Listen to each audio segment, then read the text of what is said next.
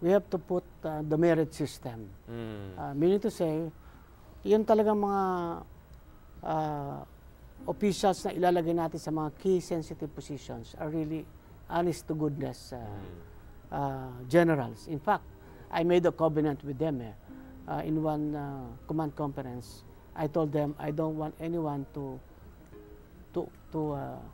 accept any token, to accept any gift, to have dinner, lunch with politicians, and not to accept any bribe or gambling money. So kahit, siguro, what about yung sinasabi na, what about pakain lang namin yung police kasi niligtas nila yung kamag-anak namin, at least pakainin namin sila. Ay, pagkain, walang problema yan. Gratitude or consumables yung pagkain. Okay. Wag yung gift. Yes. Yung mga lakos na shirt or yung mga watch.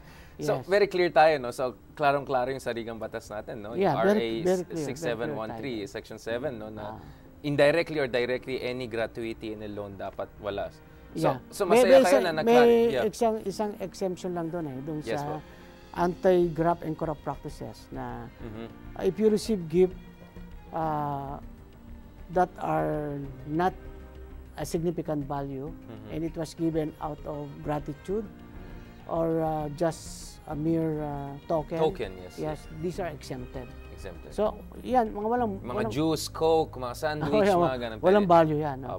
Pero pag may monetary value na siya, that's different. Do we have a threshold? Like 3,000 pesos, 5,000 pesos? No, walang threshold doon It's really the integrity and the conscience of the officials involved. Like for example, sa akin dito sa DILG, my policy is, it's written, I do not accept gift from any governor, mayors, barangay captains. If they send gifts, it will just be returned to them. With the thank you letter for... wala nang thank you. Wala just ibalik ka agad. Yeah, just return because I don't think a mayor should give a gift to me. So, hindi kayo agree dun sa argument na, nasa kultura lang natin. It's just, being friendly and all of that. Para sa inyo, may corrupting effect yan. Yung, alimbawa, may mayor dumating, may dala siyang pandan juice. Kasi yung pandan juice, yung product ng kanyang bayan.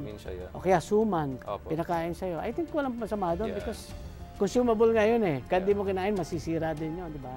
So, hindi mo siya i-display, hindi siya gift talaga It's really a token to just show kung ano yung produkto nila. So, but not watch, not expensive shirts, mga. So, klaro tayo na labag ito sa yes.